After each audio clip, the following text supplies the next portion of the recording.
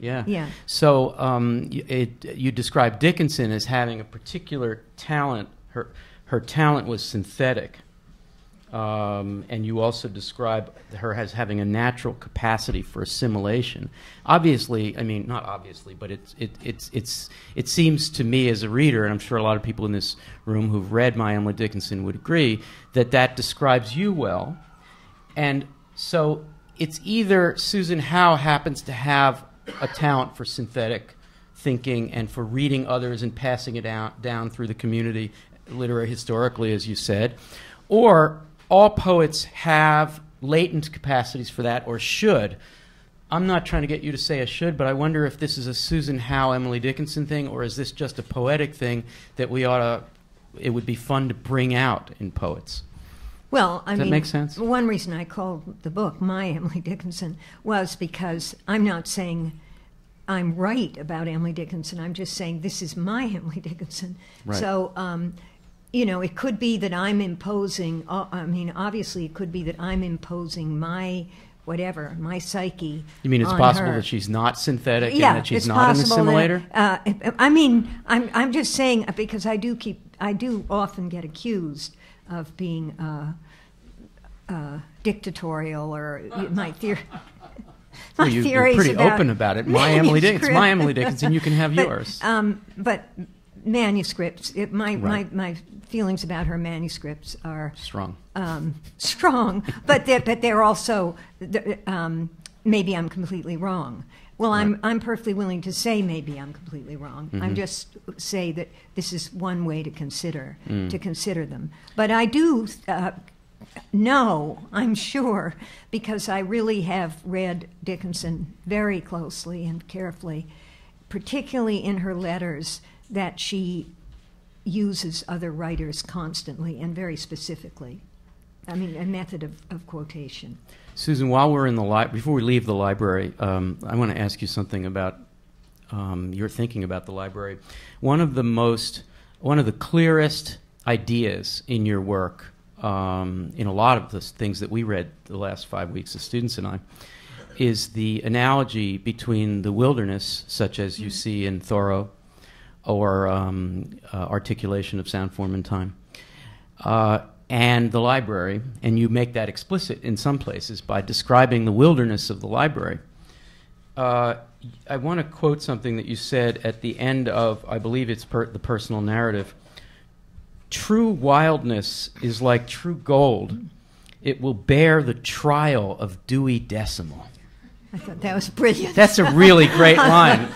Now, Very so good. I think of the trial there as what's happening there, I think, tell me if I'm wrong, is that the library is wild. You know, there's Cowan in there, and there's Mangan in there, and Dickinson, and they're wild. And even the incredibly ridiculous and arbitrary and capricious Dewey Decimal System can't get the wildness out of it. So that's the trial. But I also think about people like Hope Atherton or you at Lake George dealing with the wilderness and thinking about something that was there prior to the imposition of a human intellectual construct like the Dewey Decimal System. So the analogy, it's not a metaphor, it's really wild.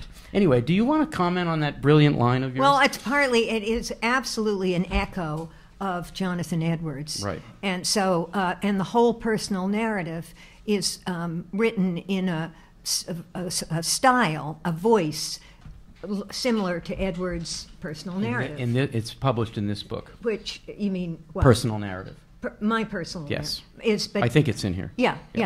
It echoes his personal narrative in ways. Right. And so that it will bear, he probably said somewhere, it will bear the trial of fire, or the trial of... Right. So I just... The trial of Dewey Decimal, right. So anyway, that was sort of supposed to be a very specific echo that would connect it to... Trial is a powerful word there, and leaving Edwards aside. Yeah, biblical trial. And there's a trial when you approach the Houghton and you're nervous about being not let in, and there's a trial involved in your, needing to approach the manuscripts or entering a space that's almost deliberate, conspiratorially un-air conditioned, and it's almost as if they're trying to keep you out of that wildness.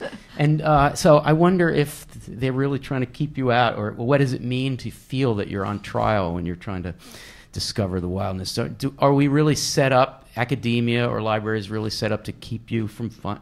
Is there really danger in that wildness? No, I mean, I let's see. When I was a small child, my father was taught at Harvard, so Widener Library, no women were allowed and children weren't allowed and everything. So, I think it goes back to waiting at the edge while my father went in to find books. So it's a primal scene in a way. So it's definitely a primal scene. Then there was in the Athenaeum Library that we belonged to in Boston. The children's room was separated from the rest of the library, and there was a very sort of rickety iron spiral staircase, as I remember, and the floor was glass. So that was, and all the books were faded Victorian.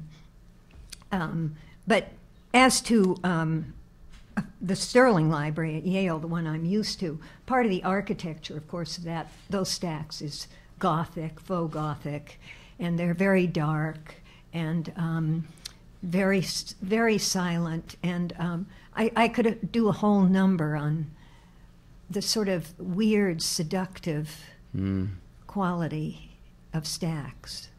They're sexy places too. You know what I mean? They're just, it's a little dangerous up there because there could be a lurking killer. But they have that kind of musty smell. But they're of course wood and dark. And, who owns the woods? Who owns the words, who owns the wood in the stacks, all that is in play.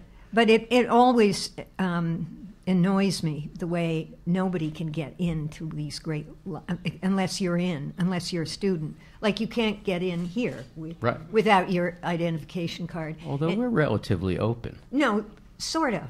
Well, all you needed is a with picture. You. Yeah, but you needed a picture ID, and then you could get into the open stacks at Franklin's University. But all the different libraries where I've taught, there's always a problem. Right, and then there has to there's be there's a vague feeling of forbidden terra incognita and conspiracy to keep you out. But then there are idiotic decisions that are made that are actually stupid and preventive, such as the Houghtons deciding that Emily Dickinson never marked any of the passages she read, and that's been proven beyond a shadow of a doubt. So we've locked it all up, and you can't see it. Well, those are rare book. The rare book libraries are not but they're something else again. But and readers can't see them. Which